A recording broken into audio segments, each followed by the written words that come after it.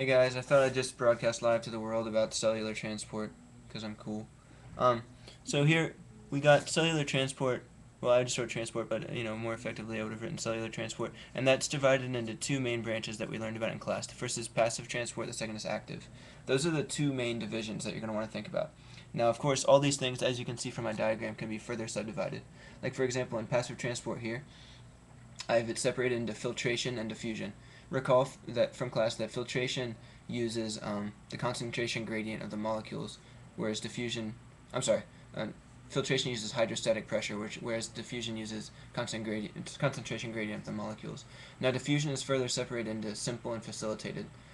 Simple is just sort of passive molecules diffusing across the membrane. Facilitated is when you actually incorporate proteins to do that. There are two types of proteins we talked about. The first is a channel, and the second is a carrier. Um, Channels, we talked about voltage and ligand gated, and we talked about that in relation to the neuromuscular junction, which he likes to ask about. So you should probably go back over that if you haven't already. And the second one, the second type of protein, the carrier protein, we talked about aquaporin, which is used to efficiently transport water across the cell membrane. Okay. Going down to active transport, which you see right here. There are two types, again, that we talked about in class. First one is ports, and we talked about the symport, the uniport, and the antiport. For the uniport, you can just have sort of Na plus or K plus just diffusing. Well, not diffusing. That's completely incorrect. Being transported across the membrane by the uniports, and that does require ATP. Of course, that's what active transport means. And then for the symport, the ones we went over were the Na plus glucose and the lactose permease. Lactose permease transports lactose and hydrogen the same direction into the cell, and the Na plus glucose transport Na plus and glucose together into the cell. So in both cases, you have a sugar and a cation going into the cell. With the antiport, it's slightly, marginally more complex because the molecules are going in different directions. Like for example, we talked about the sodium-potassium antiport, and you have 2K plus going into the cell and then 3 sodium going out of the cell. I do not know where that happens, but I wouldn't be surprising me if it happened in the the nervous system. And then the last sort of bulk transport or active transport we talked about is bulk transport. There are 4 types of that we spoke of. Pinocytosis is cell drinking or intake of liquid molecules into the cell. Phagocytosis is cell eating or intake of solid molecules into the cell.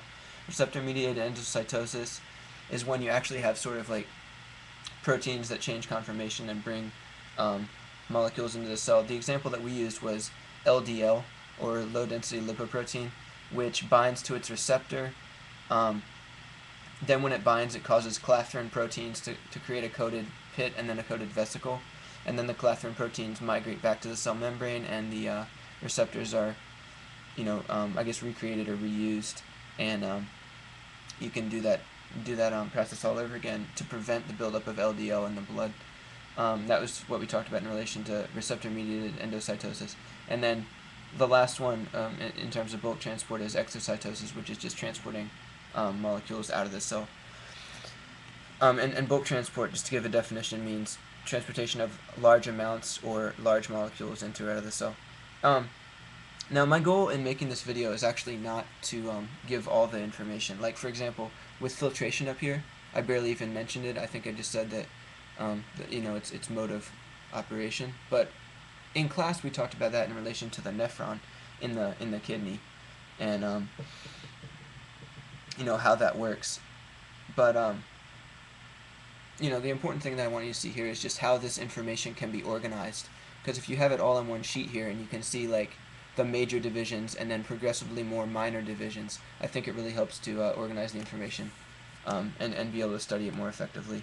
So anyway, I'd say use this if you think it's helpful, and then sort of fill in under each subheading more and more detailed information about how we actually brought these things up in class, and then the examples that we used for each heading. Alright, I hope that helps. Thank you very much.